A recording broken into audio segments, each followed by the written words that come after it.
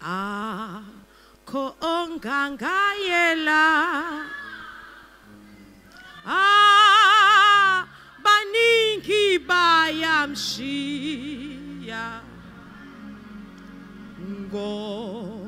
ngohlubuka namila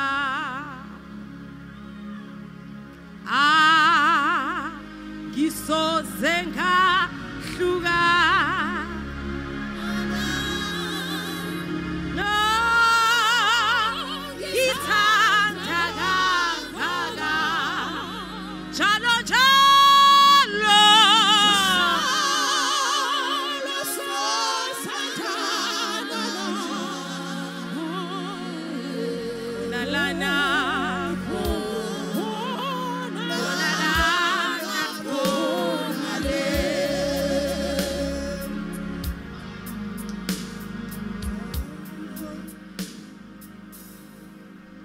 Asifundise lenkosi bazalwane.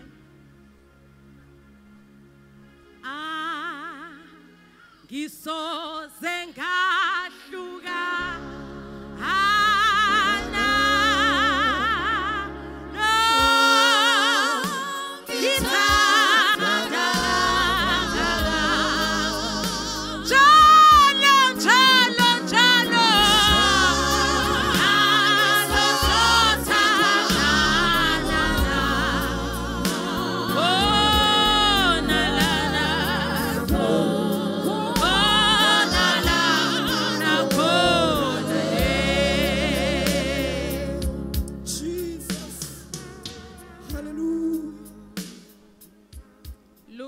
chapter 1.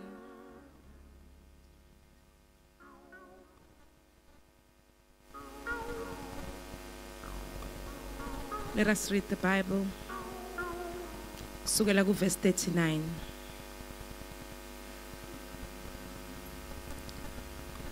Ngalezo insuku uMaria wasuka waya ngokusheshsha kwelezintaba emzini wakaJuda. Wangena endlini kaZakariya wambingelela uElizabeth. Kwathi kuba uElizabeth ezukubingelela kaMaria umntwana wagxuma eswini sakhe. uElizabeth wagcwala umoya oyingcwele. Wamemeza ngezwi elikhulu wathi ubusisiwe wena esifazaneni. Sibusisiwe nesithelo sesisu sakho. Ngehlelwa kanjani yilokho kuba unina wenkosi yami ahambele kimi na.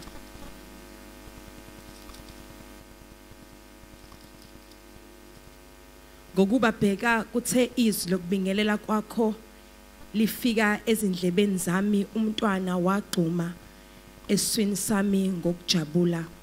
Ubusisiwe wakholwayo ngokuba kuzaba khona ukufezeka kwalokho akutshelwa kuvela enkosini. Ilona izwi lenkosi leli, masibonge inkosi ngalo. Amen. Sibongile baba wethu ongcwele, izwi lakho liyaphila. Izwi lakho lingamandla. uNkulunkulu wethu liyakudala ongekho kube khona. Izwi lakho uNkulunkulu wethu onamandla libukhali ngaphezulu kwenkembe sikanhlangothi zonke.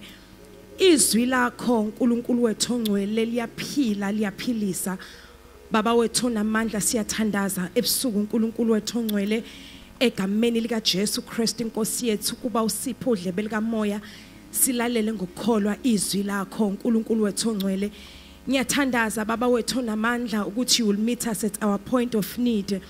uNkulunkulu wethu namandla na kusesikhona uNkulunkulu wethu ongcwele njengendluzela yomela amanzi unjalo umphefumulo wethu uwomele ulangazelela wena uNkulunkulu wethu ongcwele.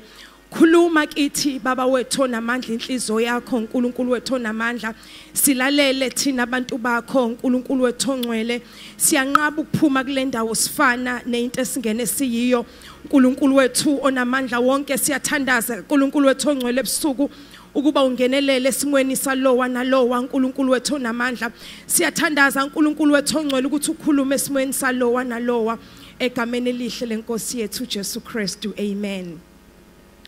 Asibonge uNkulunkulu ke bazalwane namhlanje ebusuku for giving us this opportunity to serve you. uNkulunkulu kuhlele yena emazulwini. Ngiyambonga kakhulu uNkulunkulu ke ngalokho umfundisi nebandla lonke ngokuba nisinikeze leli thuba. Ngiyafusa ukusho namhlanje nje kafishane ngempela nginikeza indaba yethu sokhuluma ngayo ngithi there is a plan. Amen. There is a plan. Tshena umakhelwane eceleni kwakho uthi there is a plan. Amen. Lukhona uhlelo. Amen. Now sifundise lenkosi ke bazalwane nizongibekezelela silalelane siye la uNkulunkulu afuna siye khona.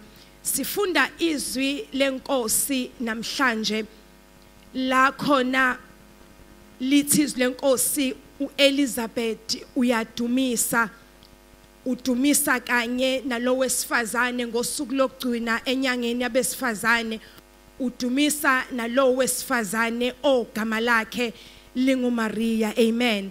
Now angeke sikwazi le ndaba ukuyifunda noma ngeke sikwazi le ndaba ukuyiunderstanda ngokuphelele uma mhlambe singayibheki yonke ngokuphelele ngoba uma ngibheka mina le ndaba ngibuka as a puzzle, ipuzzle enama pieces akhona yonke indawo kodwa ikhona iplan yayikhona umhlaba ungakasekelwa ikhona futhi ifezekisiwe nangempilo yakho isazofezekiswa. Amen. Now sifunda izwi lenkosi namhlanje ekseni sithola izwi lenkosi lithi there was a man and he was a priest. His name was Zachariah. He was not just a priest but he was a Jewish priest. He was also a member of the Jewish order. Zachariah. But he was married to a woman by the name of Elizabeth. Aljwayele bazalwane iBhayibheli ukubiza abantu besifazane ngamagama ungabizwa ngegama ikhona into ikhona indatshana ngawe ikhona into ebalekile ngawe ngoba abantu besifazane eBhayibhelini bavamiswe ukurefer kubo ngezimo abadlula kuzo noma ngezimo abake badlula kuzo. Kodwa lo wesifazane esifunda ngaye namhlanje lithi lenkosi igama lakhe lalingu Elizabeth. Lithi lenkosi futhi she was from a priestly family. Amen. Of Aaron. So ubalekile lo wesifazane but masidlula lapho lithi lenkosi laba bobabili babengahambi indlela bengahambisani babehambisana. Lithi lenkosi babemsaba uNkulunkulu bengcwele phambi kwaNkulunkulu benza njengalokhu uNkulunkulu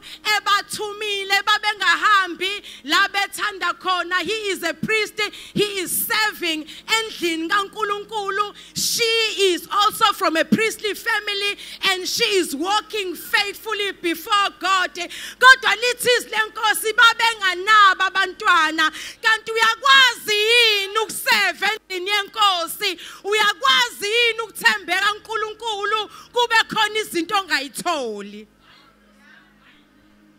uyakwazi yini ukuthembeka phambi kwaNkulunkulu kanti kube khona kwezinto engatholakali akuyona yini kanti sign yokuthi awukho kuNkulunkulu uthembekile awuhambi ngemiso zakhe. Kodwa lithi lenkosi ebusuku kwakukhona indoda nowesifazane bevele emndenini omaziyo uNkulunkulu bemkhonza uNkulunkulu kodwa babenganawo umntwana ngoba uElizabeth izalo sakhe sasivaliwe akudini lapho lithi lenkosi basebebadala.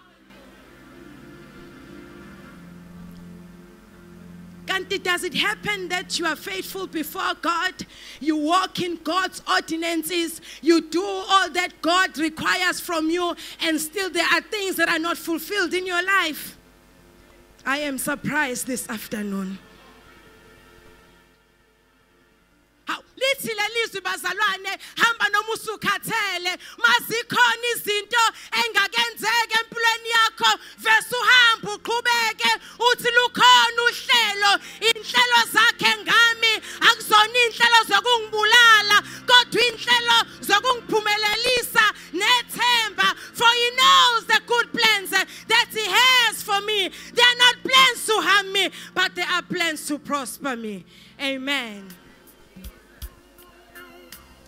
Ngiyafisa uthandaza nomuntu namhlanje ebusuku He says, yes, God, I understand the plan. Ukuthi there's a plan, there's a piece of my other puzzle. But ngenxa yama preoccupations asemhlabeni izinto ezisidonsayo. Namhlanje ngiyafisa ukukumema ukuthi uze sizokhuleka. Sizothi namhlanje noma ngabe zikhona ziyakudonsa. But likhona iplan awuzoqeda umsebenzi, awukwazi ukuqeda umsebenzi. Lingafezekisiwe icebo ngempilo yakho. Awuzukwazi ukuqeda umsebenzi ungahlangananga nedestiny yakho. Awuzukwazi ukuqeda umsebenzi ungayenzanga into uNkulunkulu afuna ukuyenza. Awuzukwazi nokuyilandulela uma phambi kwehlalo sobukhosi uthi it was because of abantwana bami, it was because of umsebenzi wami, it was because of that and that and that. Kodwa woza namhlanje sikhuleke kanye nawe ubamba amandla ukuze uhambe ecebeni lenkosi. Ngoba awuzoqeda umsebenzi ungahambanga ecebeni. Yes, sometimes kunzima ukulalela uNkulunkulu, kodwa uthi umhlabelelo esihlabelayo namhlanje ukulalela uNkulunkulu kwesinye isikhathi it costs you to go out of your place of comfort. It costs you to go out of the familiar. It costs you to go out of the of lezo zinto esikwenza uthokoze ujabula. Kodwa ukulalela uNkulunkulu sometimes it means ukuthi uthi step out mase uyayekela uNkulunkulu enza umsebenzi wakhe.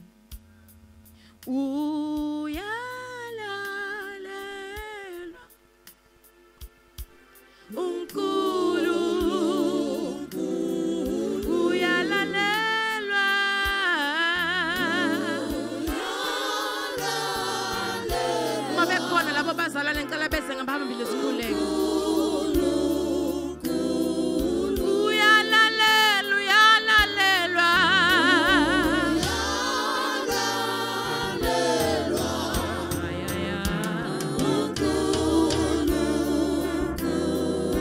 Bayede uNkulunkulu wethu ongcwele.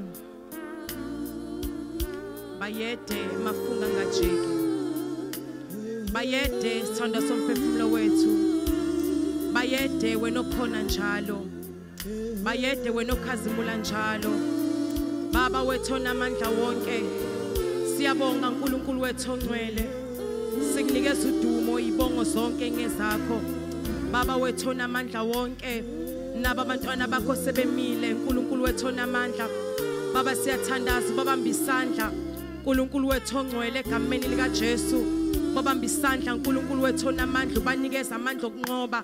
Baba wethu onamandla uma nabo njalo njengenkosi nomsindisi empilweni yabo. Baba wethu onamandla sikunikeza udumo egameni lika Jesu Kristu inkosi yethu.